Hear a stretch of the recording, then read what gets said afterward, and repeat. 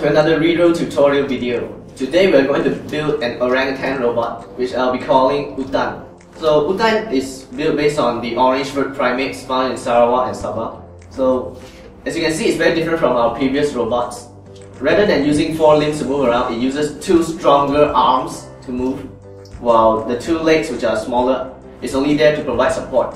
So with this, we can explore how to balance the robot by using only 2 limbs, so that in the future when we build humanoid robots, we will have a better understanding of how to program the robot to move around by using 2 legs. Now let's get started and start building this robot. So for the feet, we will need 1 servo for each. So I'll only explain the instruction for 1 feet because since the design for both feet are the same, so you just have to repeat the instruction for the first one to build the second feet. So first take the servo, and then on the opposite side of the upper connect it, slide in the rotatable connect, and then slide the whole servo into a U-joint. Okay. Now we need an interconnect here, but since the U-joint is actually blocking it, so you have to slide in here and then finally rotate it upwards. Okay. Now just take another interconnect, slide in the bottom of the U-joint, followed by a foot click. Okay, so this is the feet. So just repeat the instructions for the second feet. So now we are going to build the arms. So there will be 3 servos for each arm.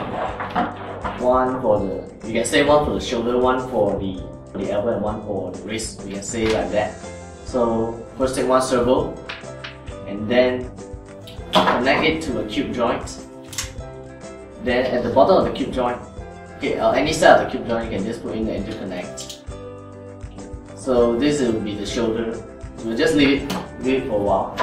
Now for this part, this actually we are going to build 2 very similar structures. So I'll just build one, and then we can just repeat it for another one.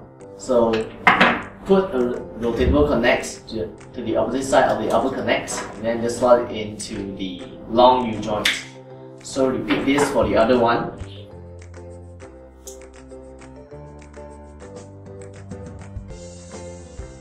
Okay, like so.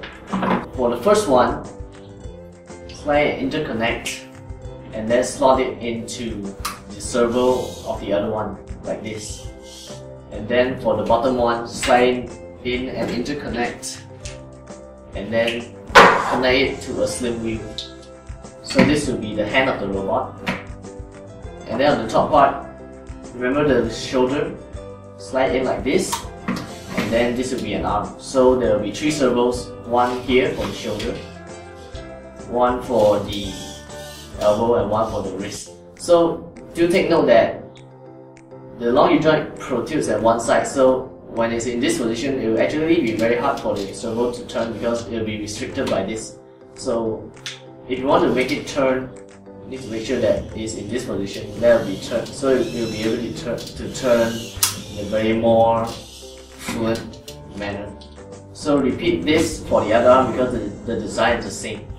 Now for the rero controller, so as the base of the robot, we will be slotting in the adapter joints. So we need 2 at the bottom for the feet, 1 on each side for the arms, and then 1 on the top for the head. So I'll start with the bottom. So slot in 1 adapter joint first, and then 3 double spacers, and then finally you follow it with another adapter joint. So this is for the feet, and then for each side we need an adapter joint on the top. So for this side, slide an adapter joint first, and then 2 double spacers and 1 single spacer.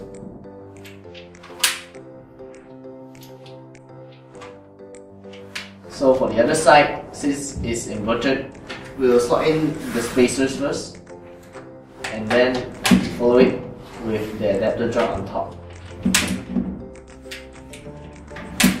Okay, so and then for the top, just use the last 4 double spacers.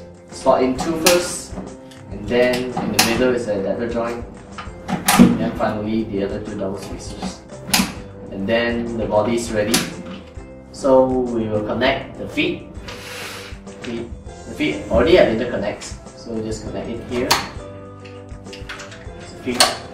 And then for the arms, remember to slot in the interconnects first, so that you can slide the arm. so. Okay, so now for the head. For the head, just use all the remaining parts. So the base of the head will be the U-joint, so it will act like the neck. So at the bottom, slide in the interconnect, so that it will be able to connect to the adapter joint. And then on one side, you'll be using an interconnect, and then on the other side, we'll be using a rotatable connect, because if we don't use the rotatable connect, we won't have enough interconnects to build the whole head.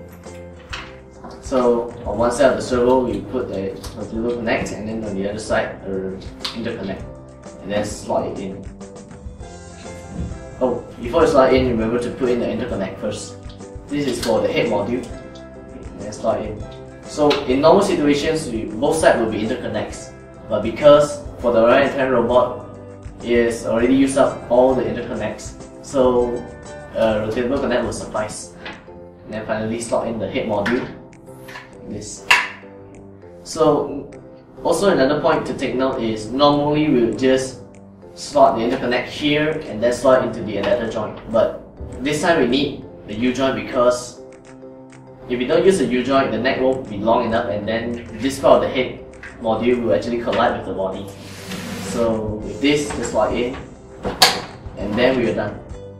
So since you're already done with building a robot, you should start to connect the wires and then set the limits for the servos. So there's one thing I need to state here is, well, the legs is pretty obvious, just all the way here to here. And then for the wrist, it's also very obvious.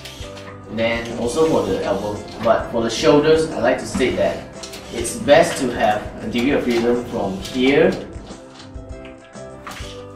say 90 degrees for the shoulder, or more a bit, all the way here, up here. Okay, you need something like this, Okay, and make sure that your arm can turn at an angle like that.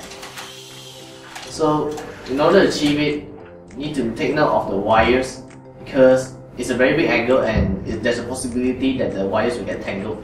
So to solve this, remember that you can use the extension for the wires, or you can change the orientation of the motor to avoid any problem with the wires. Congratulations, you've just done building Utan. Now for the end of the video, I'd like to give you a task. Now use the teach mode and let Utan do something like this. As you can see, Utan is balancing itself by using only 2 arms. Now try to use this. Now I'll give you a tip. You need to make sure that the center of gravity is in the middle, or else Utan will topple over when it stands upright. Now, for the first 3 people to post a video of Utan standing up, at our Facebook rero kit, we'll be giving out a Radio Shack voucher, a 50 ringgit Radio Shack voucher for the first 3 people to post a video of their Utan standing up. And then, so you can take it as a competition. So it's only viable for the first 3 people to post it on our Facebook page. Okay, now that's all for today. Thank you very much.